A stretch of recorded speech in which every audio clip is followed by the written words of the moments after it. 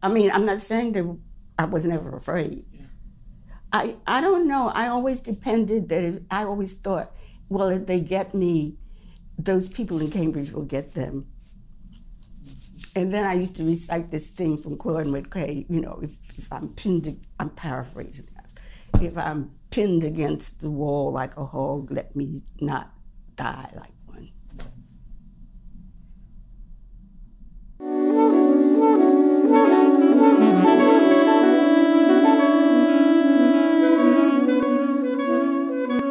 Welcome to this episode of Rather Than the Bars.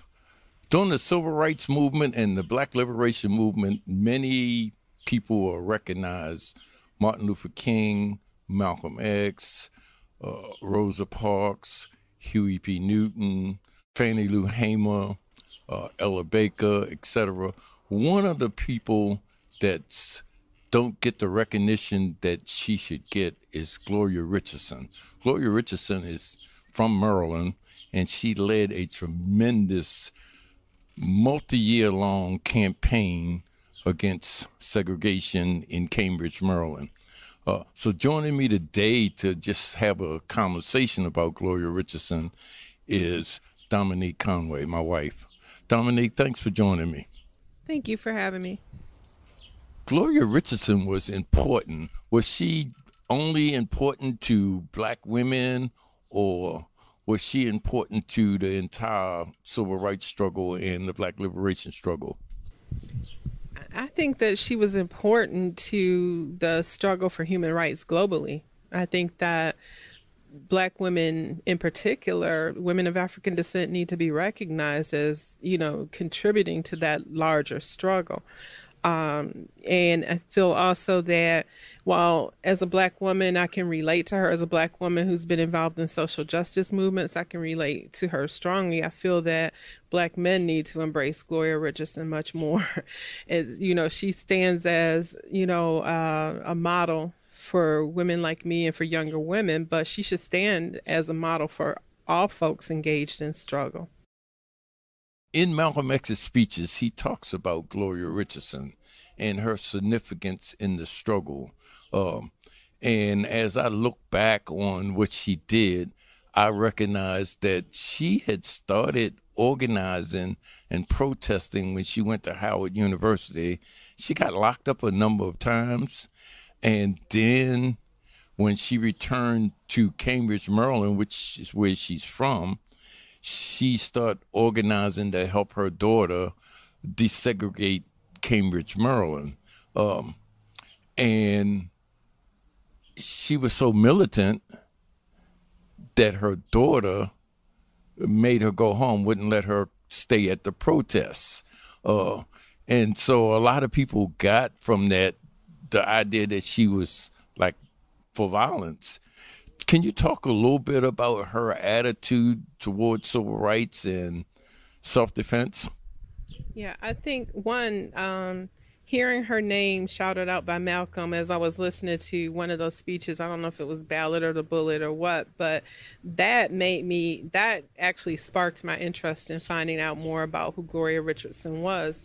But I think also it is her militancy, her defiance too, that I was drawn to. And I feel that, you know, whenever Black folks talk about self-defense, it's problematic. When we talk about self-defense, it's almost like we're talking about committing terrorist acts as far as you know, white folks and the government is concerned. So generally, when people are willing to stand up and they're not going to use the tactics of the civil rights movement, which I think is really what Malcolm X was opposed to, the tactics that folks were using, that becomes problematic. So, of course, for her in particular as a Black woman, because often I feel like we are the outliers a lot of times. We are the ones who, you know, get sidelined in terms of movement and struggle sometimes because of our stances or because of our impatience. A lot of times with leadership that espouses nonviolence, or leadership that tells us we need to wait, or leadership that also continues the same patriarchal system that we are in under white supremacy anyway. You know, talking about self-defense, there's an iconic picture of her and a National Guardsman trying to stab her or something. You talked to her. You personally talked to her. What did she say about that? Kind of laughingly, she was like, I asked her, like, what was going on in that picture. She's like, he pointed that thing at me or in my face, and she, in her defiance, pushed back. But that is such a powerful, like, image because of her defiance, because of the body language that you see that she demonstrates in the photograph, as well as the gentleman who's standing in the photograph behind her. Okay, because one of the things that a lot of people don't know is that there was like several confrontations and shootings between the Ku Klux Klan and racists in Cambridge, Maryland, in the black community. And the National Guard had to be called in. And Cambridge, Maryland, during the Civil Rights Movement, was the longest occupied city. For over 2 years, the National Guard occupied Cambridge, Maryland, and had them under curfew because of the black community's stand for self-defense. And that ultimately led to Rap Brown coming in and supporting that struggle. And the famous slogan, "Burn, baby, burn," comes from that era. There were bombings. Rap Brown's lieutenant, Featherstone, blew up in a car. Rap Brown ended up going to jail. So it was an intense struggle that led to the federal government making an agreement with them, and she signed that agreement, but then it wasn't respected. Can you talk about that a little bit? Yeah, she initially was not eager to sign on to that agreement with Bobby Kennedy. One, because I think in signing the agreement, they had to agree to end the protests, and she wasn't committed to that. That was problematic for her. Okay. And they end up continuing to protest after the agreement broke down. But one of the things that happened is that the white community, and I think there was 11,000 people in Cambridge at the time, a third of them were in the black community, and the other 2/3 was in the white community. And so they put forth a referendum that would determine how the black community would be treated. And Gloria Richardson organized a campaign against it because her position was, you don't give people their human rights.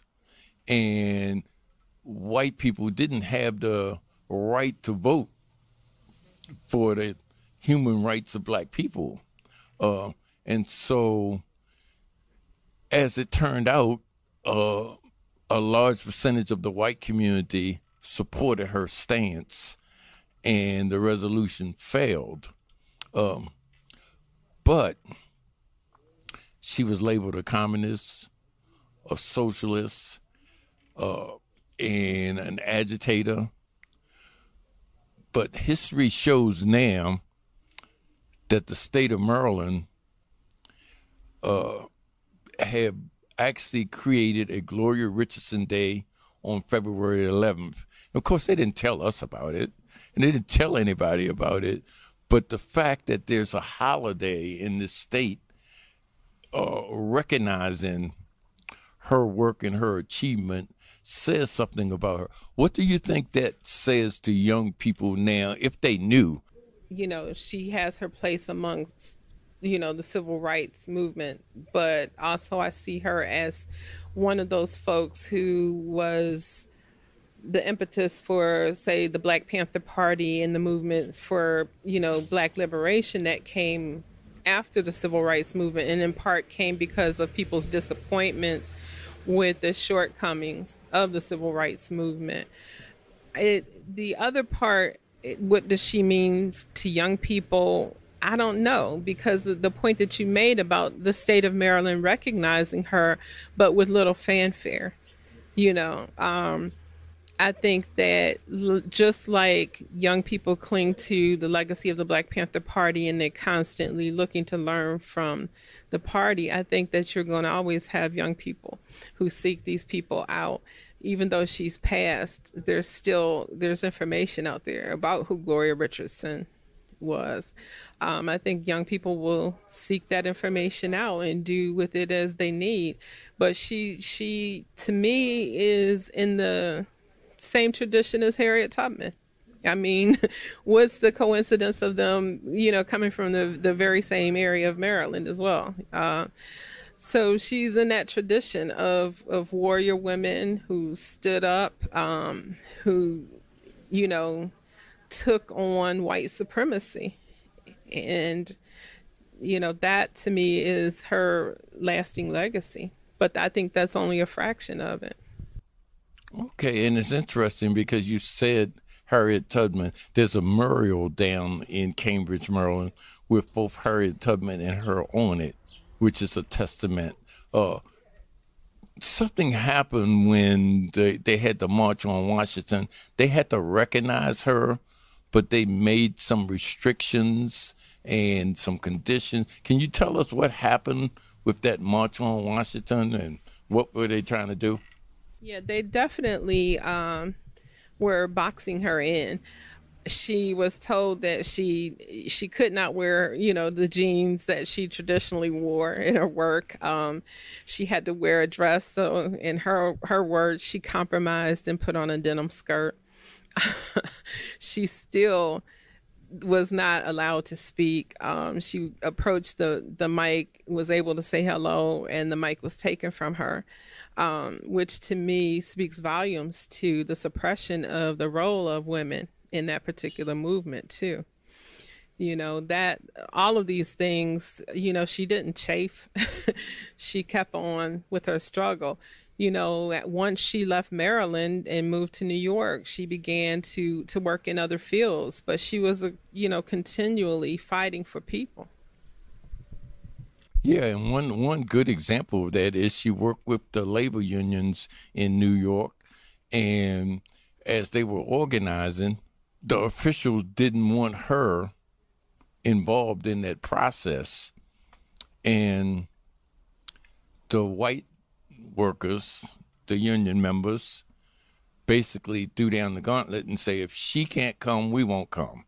There'll be no bargaining and no negotiation without her, and which is a testament to her position of human rights and struggle of all people, and not just, it wasn't a white black thing, it was a thing about poor people. But that brings me to a point. She struggled around the issues of poor people, but talk a little bit about her family. So, yeah, Gloria Richardson her family was part of the Black bourgeoisie here in Maryland. She was actually born in Baltimore, and then later on, even though her mother's family was from the Eastern Shore of Maryland, her parents moved back to the Eastern Shore, I think sometime during the Depression. Her father had a pharmacy here, and when the Depression began, the pharmacy kind of began to go under.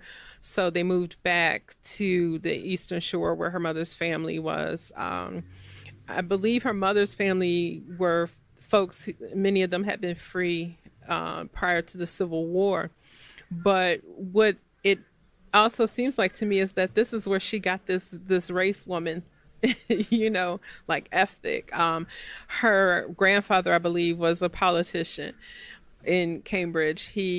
She came from folks who pushed an ethic of supporting the community. So it was never just about, lift yourself up and keep it moving. It was about lifting up the entire community. And it seems to be that ethic stayed with her. She came in the civil rights struggle with Aurora. And of course, when you seen her, she was very close to, she was in her 90s then? Yeah.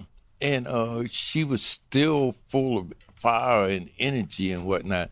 And just recently, just before she passed away, she gave an interview to the Washington Post, and I think part of the interview was that she was just as energetic and serious. Can you talk for a minute about that?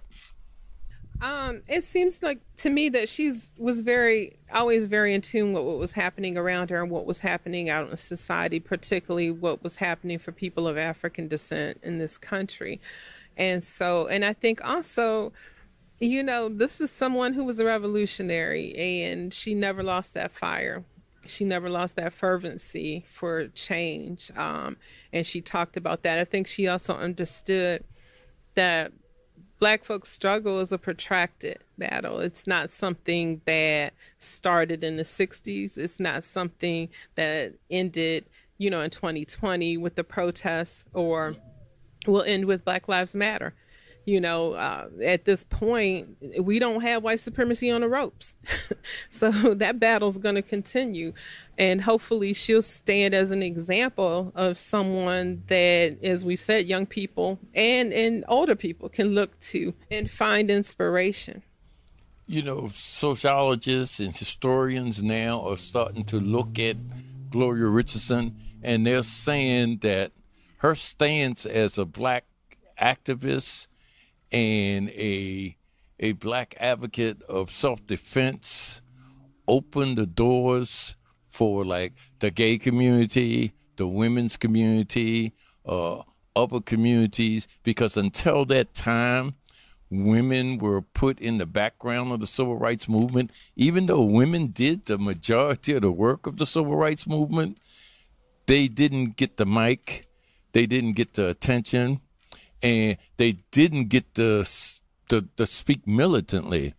She was a pioneer for all of that kind of stuff. Yeah, I kind of disagree with that. I think that while she refused to be subordinated, she comes from a long tradition of Black women who refused to be subordinated, whether it was on the plantation, whether it was in, during the uprisings in the streets here in Baltimore.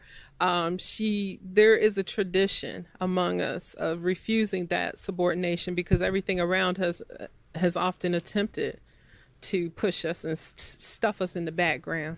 It would be safe to say probably that she represented a iconic symbol of that struggle that has been going on for 500 years.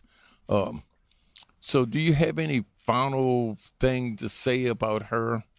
Like I've said before, that while she is an example for me as a woman, she also stands as an example for you as a Black man. She stands as an example of somebody who has stood up for Black folks, and we need to embrace, Black women more in that role. A little known fact about her is that during the civil rights movement, she was the only Black woman that actually led a organization and a network and a struggle and had the leadership in her hands, and men and women and children followed her. A lot of people don't know that, but she was a pioneer in that also. But is that true? Because Daisy Bates basically was the leadership for the Little Rock Nine. The point is that there are so many Black women that has played significant roles in our struggle, in the struggle to make America a humane society, as opposed to a racist society. And that's something we need to look at and study a little more. And your point of Daisy Bates is like really a good point. Yeah, I hope we can get to that point where we don't have to keep looking at the contributions of Black women or talking about Black leadership and saying, oh yeah, and Black women. because it doesn't occur that way out in the streets. If you look at the uprisings around police brutality, what you saw, and I'm not talking about Black Lives Matter and that kind of leadership, that is a totally different thing, separate from what we see in the grassroots. I'm talking about grassroots, people in the street. I saw an abundance of women. I saw an abundance of women challenging police. That has been a continual thing in our community, because largely we are a woman-led community, if we really want to be honest. Okay, and I think that should be the final word there. Thank you for joining me. Thank you. And thank you for joining this episode of Rattling the Bars.